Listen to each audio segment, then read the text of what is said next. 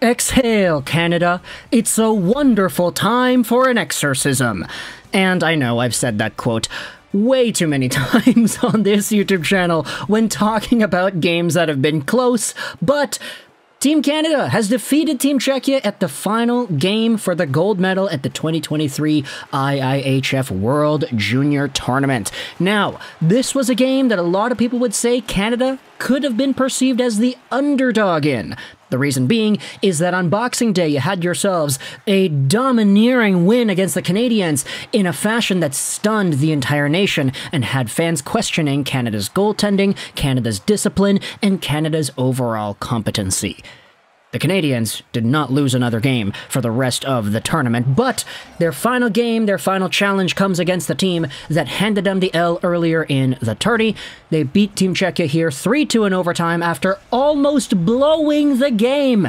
They almost lost. They had themselves like 2 or 3 very prime scoring opportunities towards the end of the third that they could have ended up blowing, but instead, it's Thomas Milic out of New Westminster, BC, here in the WHL, who stands tall, who gives Canada the opportunity to play in overtime, and it's Dylan Guenther, 2021 draftee, who had a chance to become a Vancouver Canuck, but the Canucks traded away the pick. We already made another video a few weeks ago talking about how Guenther is really good, and how the Canucks had a chance to get that, but they said, nah, bro, we'll get Connor Garland instead. We'll get OEL and his long freaking contract instead, because we only care about the now, we don't care about the future. Who cares about the future? Francesco Aquilini wants to win now! And all Canucks issues aside, let's talk about this game. Let's go over some quick thoughts about the goals that were scored, the momentum shift, the play of each of the teams here, because I gotta get this video out quick. I'm gonna go to Community Center Hockey. I'm not gonna watch the Canucks game, unfortunately, for tonight. Canada ends up taking a 2-0 lead on the hands of Dylan Guenther on the power play, who ends up sniping a very beautiful shot, Ovechkin style, off of a cross-crease pass from Brandt Clark. He absolutely wires it. It goes right top cheese off the bar and in. It's 1-0 Canada, and the Canadiens honestly had themselves what I'm going to say was the better period in the first.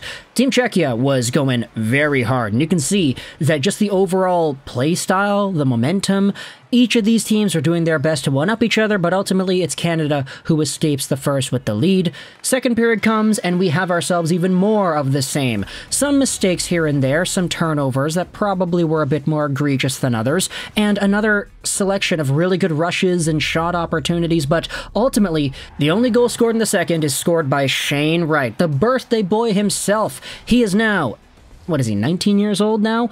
And he actually shares a birthday today with Brendan Othman, who's turned 20. So very good birthday gift for both of these guys. They get a gold medal. Shane Wright gets probably the most incredible individual effort goal we have seen, aside from the Connor Bedard overtime winner against Slovakia, where Wright is pretty much protecting the puck on his backhand, coming down the right side boards, cuts out into the middle, dangles by a guy, and roofs it on the backhand over the goalie and in. It's 2-0 Canada. They've taken control of this game, and there was another scoring chance the Canadiens had while shorthanded, where it's Zach Ostapchuk on the boards, on the rush, who centers it out with a beautiful spinorama pass to Caden Bankier, who ends up coming in on goal and taking the goalie, Suchanek, completely out, and the guy looks like he might have torn a groin or something, because Bankier lands on the guy's leg. The puck crosses the line, the fans are cheering, Bankier gets up, and you can see his facial expression on the zoomed-in camera. He does not look like a happy camper. He kind of looks guilty there, but the goaltender is in pain. It looked like he was going to leave the game, but nah, he didn't. He actually stuck it out. Even though the trainer came out, he was helped over to his feet. He stayed in the game, and he played lights out for the rest of the entire regulation period. Heck, even in the overtime, he was pretty good too. But aside from that, props over to Suchanek, who had himself a crazy game. He is such a good goaltender, and a lot of these Czech players are very, very good as well. But the third period is where Canada kind of let things slip away from them. They did not have their shut it down and outwork the Czech team game plan on check. They ended up getting kind of dominated in a way. The Czechs had a lot more momentum. They kind of forced it their way. They were striking off the rush as well. And they forced themselves 2 goals at the hands of poor breakouts by Team Canada. On the backhand, the Canadiens are trying to send it up the boards, but the Czechs hold it in. The first goal, bringing it within 1, is a long shot from the point by Edward Chalet. It gets deflected off of Milic's pads, and Jiri Kulich is right there in the slot to pot it into the open cage, bringing the game within 1. And the very next shift, just 50-something seconds later, it's Brandt Clarke on the boards trying to send it up on the backhand. It gets held in by Tomas Suchanek. He takes a shot towards the goal. It's tipped over by Jakub Kos.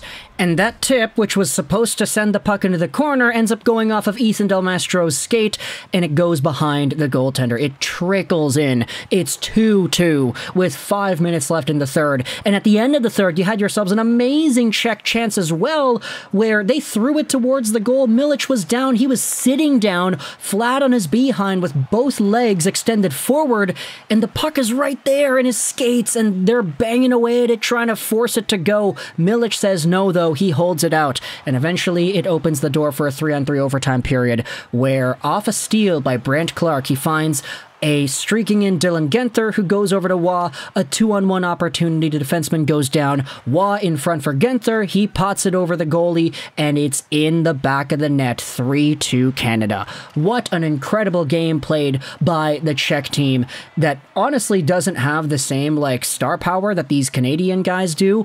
But they were able to match, and they were arguably able to outplay this Canada team for good sections of this game.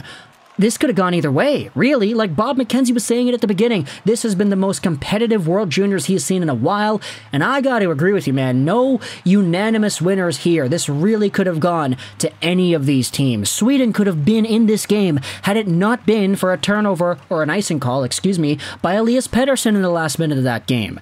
Then they still ended up losing the bronze medal game too. So at the end of the day, big props out to Team Canada. Big props to the Czech squad as well. David Jiricek, I thought, had a great game. Of course, the goalie, Suchanek, was amazing. Just phenomenal. Outright borderline brick wall over here for Czechia. And, I mean, look, this is going to probably get international hockey in a state that it's never been in before, right? If we could start seeing more Czech medals, then I think that's good, amping up the competitiveness and the ability for each of these teams to be able to compete in a tournament like this.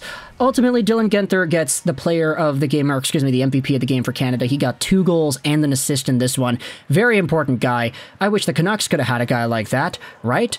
Man, Connor Garland is great, but Dylan Guenther is just something else, eh? Talk to the comments either way all your thoughts about Canada versus Czechia. I gotta go to Community Center Hockey. It starts in about, what, half an hour or so, so I gotta make the drive over there. I hope you enjoyed this video,